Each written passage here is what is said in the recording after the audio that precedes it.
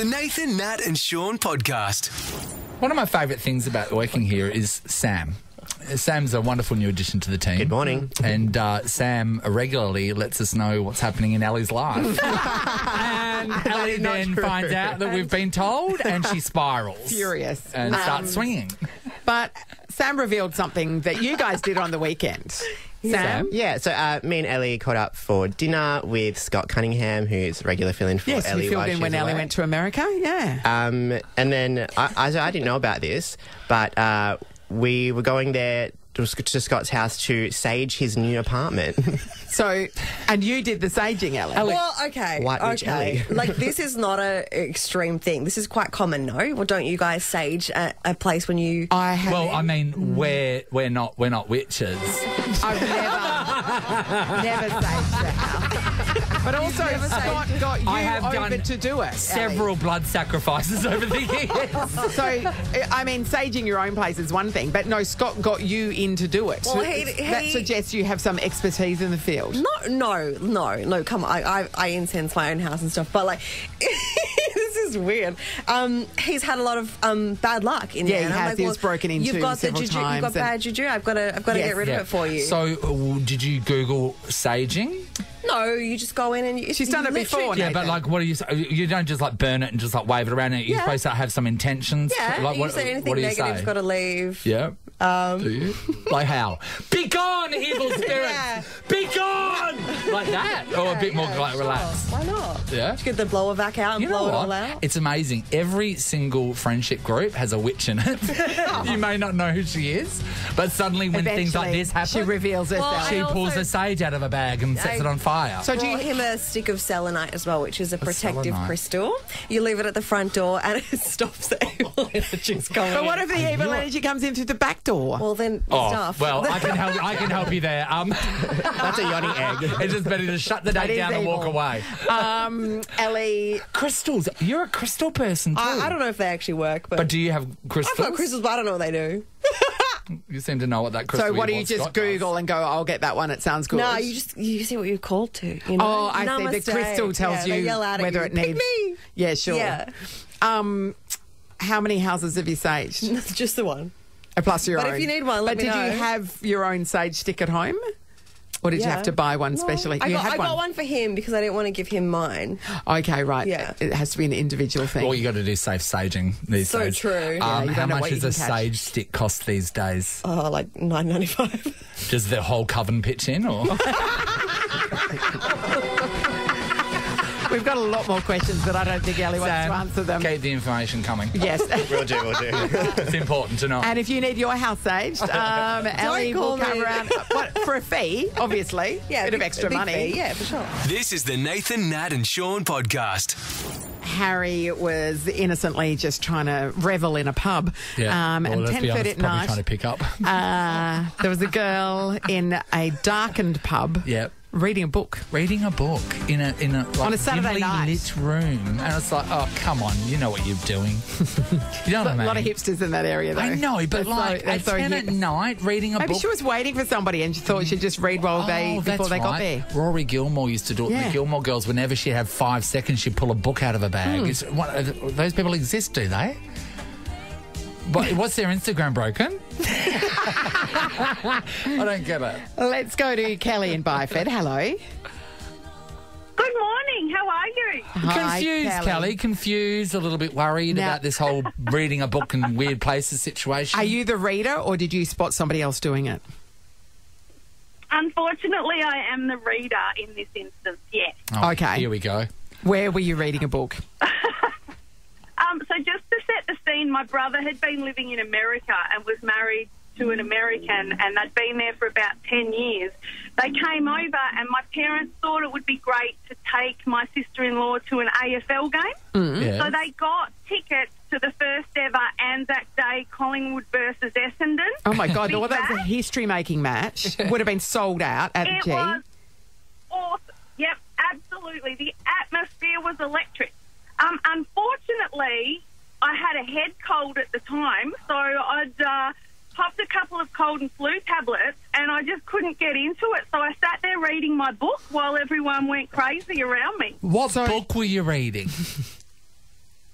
I honestly can't even remember. It would have been some soppy old, Like a Like a romance romance novel. honestly, yeah, it wasn't anything. It was not anything educational, that's for sure. And it was just something that allowed me to sit comfortably in my little seat and let everyone go crazy around me. But what's weird about this, Kelly, is that the cold and flu tablets knocked you around so much that you couldn't get into the game, and yet you still had the wherewithal to concentrate on a novel? It's just so weird. Yeah. Everyone around there was like going off about you, going, oh my God, Yes. the amount of people that would have given their right arm for a ticket to this game, and look at this woman with a Luckily, novel. this was so long ago that there was no social media back then. Otherwise, you'd be in big trouble. Oh, you'd be cancelled, Kelly. Yes. You'd be cancelled. You'd be cancelled right out. All right, so that is stupid. Un-Australian. Reading a book at the AFL Grand Final. Come on. No, the Anzac Day match. Oh, sorry, That's just such a iconic thing. Trish, hello. Oh, hello. Good morning. Oh, Trish. Okay, are you the reader, or did you witness somebody reading? somewhere? No, witness. Full disclosure, I haven't read a novel since 1987 when I left school. I don't see the point. But I live in Mayland. Nathan. Hi, sister. How are you? Hi. Good. How is the Bronx this morning? Can you drive past and just check on my place, please? Make sure no one's breaking in. Thanks. Sure, no problem. We live down on the peninsula. Oh, yes, and, okay. Riverside. The river loop, and every morning I haven't passed her for years, so I'm not sure if she's killed herself by walking and reading. Yeah. But I used to pass this lady, and I used to, most times people go, good morning, but no, she would carry this huge paperback novel, and she had her head in this book every day that I saw her, and I used to make up a story thinking, oh, maybe she's one of the police horse ladies and she's going out for her daily walk, and it's the only time she has something that she can do for herself. But it was. So you don't know that. That was just your... Maybe she's one of those police horse ladies. Because that is where the police horses are, yeah. I know. I feel she wasn't a local because it's the Peninsula Walk is a beautiful walk. You've got the river, you've got the lakes. It's lovely. But she was fixated. I don't know what book it was. So therefore, she couldn't be local. She wouldn't be. local. Us Maylands people don't partake in such activities. No. You're too we busy don't read. absorbing the atmosphere and watching your back. No, we're too busy casing your joint to get your TV. That's right, exactly.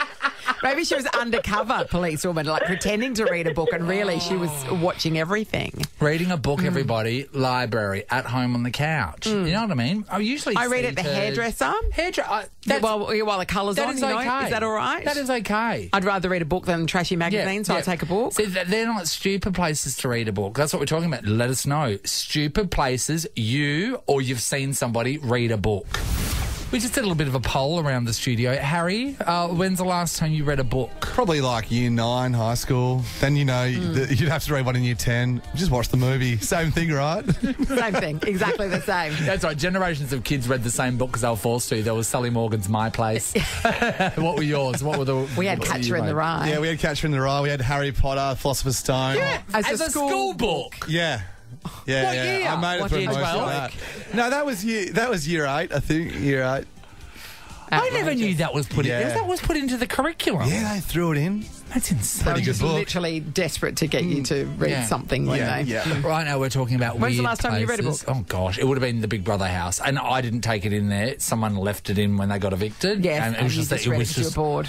bored So out that's of my more than 20 years mind. ago, Nathan. Yeah. Okay, I read a book last night. Did you? All of it? I like to read a little bit before I go to sleep. What do you mean? I sit up in bed. Is your iPad broken? Nathan, okay. What? I don't have an iPad. So what screen do you have in your bed with you? My phone's next to me. Yeah. But I read a book where you can turn the pages. You've got to... I will tell you about Netflix later. It's going to blow your mind. Liz is in Mozzie Park. Hello. Good morning. Hi, Hey, Liz. Okay, are you the person who reads in weird places, or did you witness something? No, I'm a reader. Yeah, okay, Liz. Talk us through it. Where's the weirdest place you've read a book? Okay, my husband and I went to the Monaco Grand Prix and I took a book to read.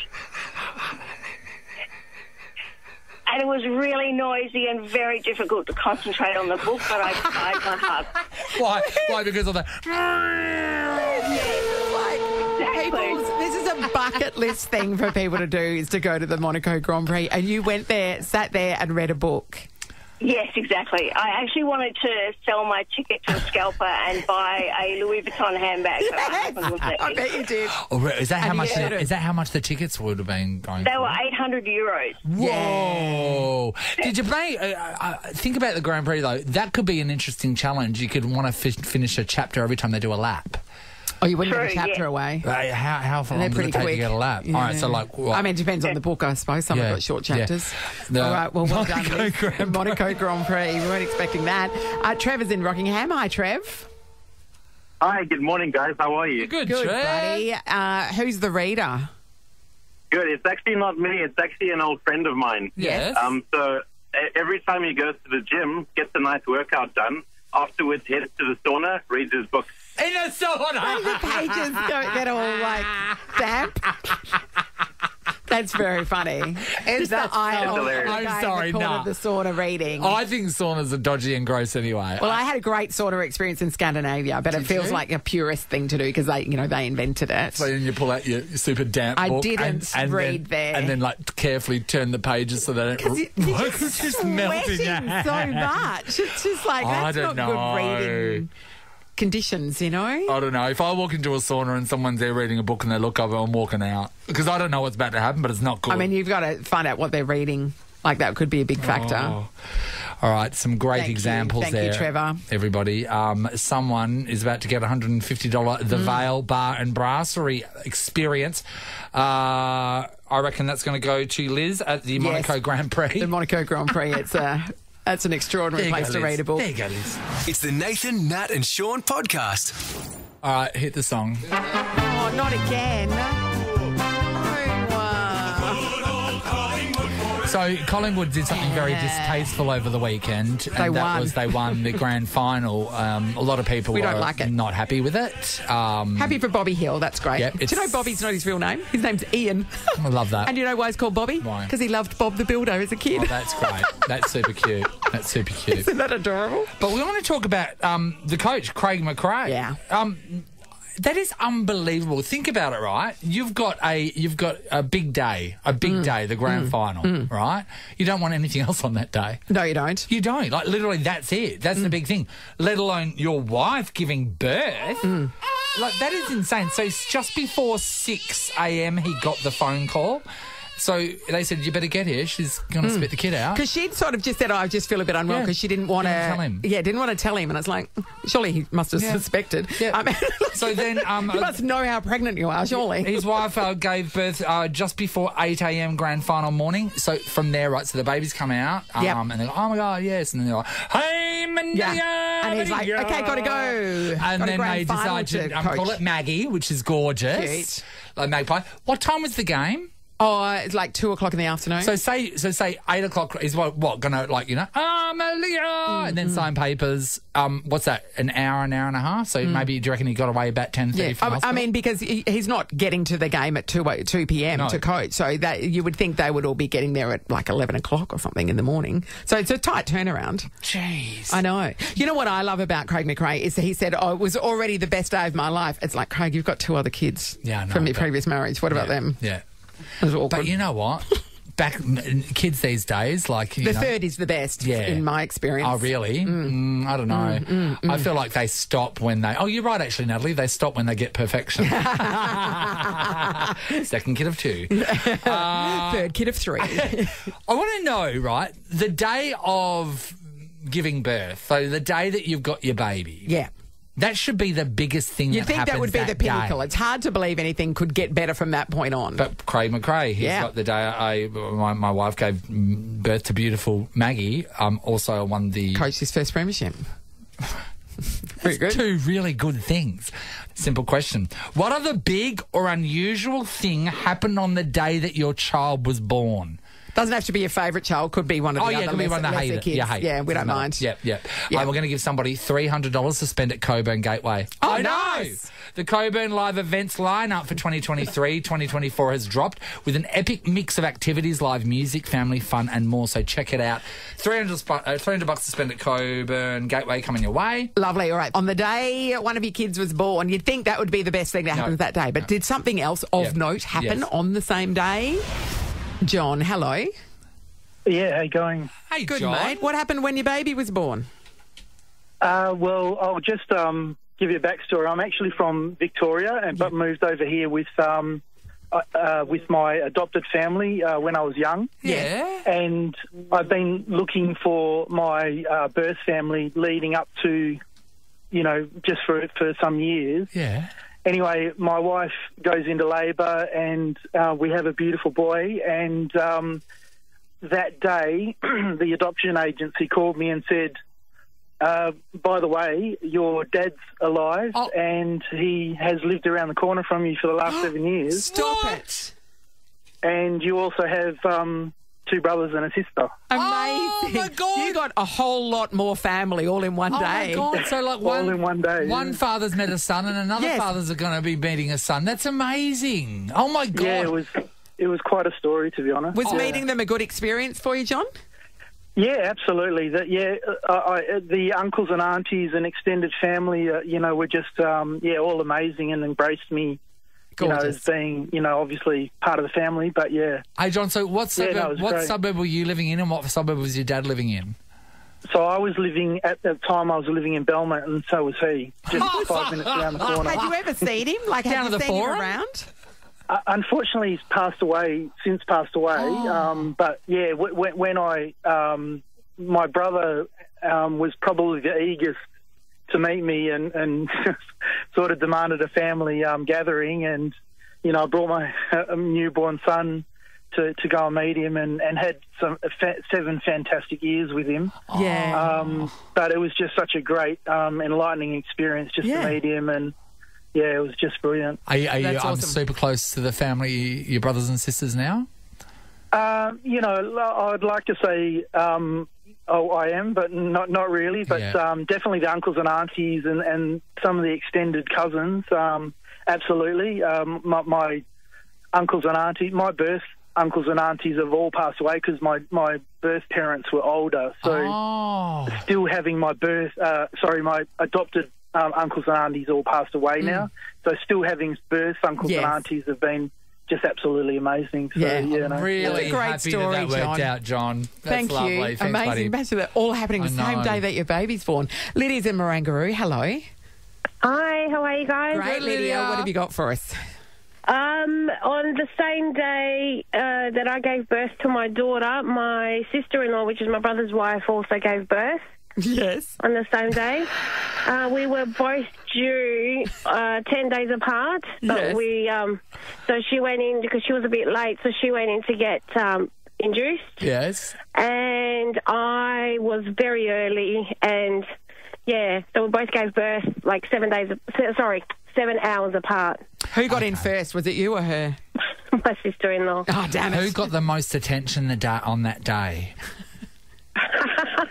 I'm not going to tell you that. It is a bit competitive, isn't it? My parents were both like, they were so flustered because we were both in different hospitals. Yes. Divided attention. I mean, that is really... It's like 2 people calling the same dog, isn't it? Like, you know what I mean? Okay, what hospital were you in, and what hospital was your sister-in-law in? She was in Mercy Hospital, and, at the time it was Mercy. I think it's something else St. John of God now, Yes, that's right. And I was in Osborne Park Hospital. Okay, so not too far apart. Osborne Park. No, but for my parents, it was way too far. Yeah. Yeah. They didn't know where to go first. And you're saying you got the preferential treatment, yes? I think I did. score. Well done, Lydia. Thank you. Oh, you know what? We've got to go back to John from North Lake. I absolutely love that story. $300 to spend at Coburn Gateway is going to you, John. The Coburn Live events lineup for 2023-2024 has dropped with an epic mix of activities, live music, family fun and more. Go check it out. All yours, John. Well played. Nathan, Nat and Sean is a Nova podcast. For more great comedy shows like this, head to novapodcasts.com.au. Nova.